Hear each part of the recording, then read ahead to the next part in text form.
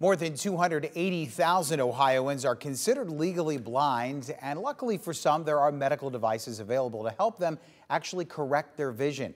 Madelyne Watkins met with a local man who has a pair of glasses that does just that.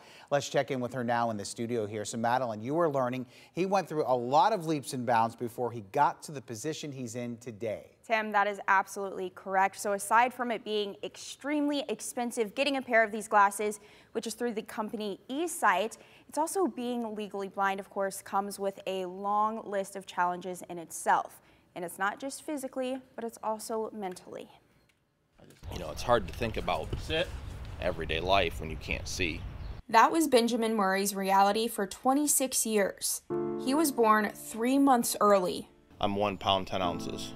It wasn't until he was a toddler when his parents knew something was wrong and took him to the pediatrician. I remember her saying at the age of 4, I'll never forget these words, "You'll never see like anybody else, you're legally blind."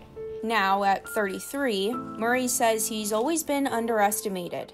Folks seem to think that because of my vision issue, I can't do things. Well, I proved several people wrong because of this. But it took him a while to get there. The mental side of it was just so bad that I didn't want to live anymore.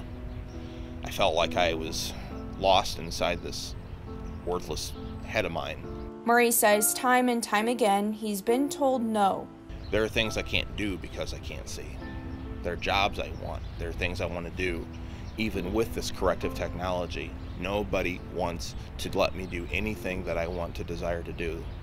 In 2015, Murray was introduced to eSight. It's electronic eyewear that corrects your vision.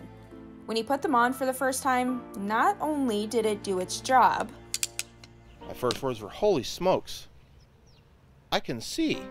It also showed him there's light at the end of the tunnel. I feel free when I wear these.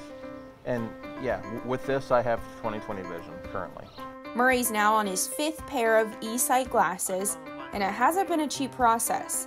The first set was $15,000.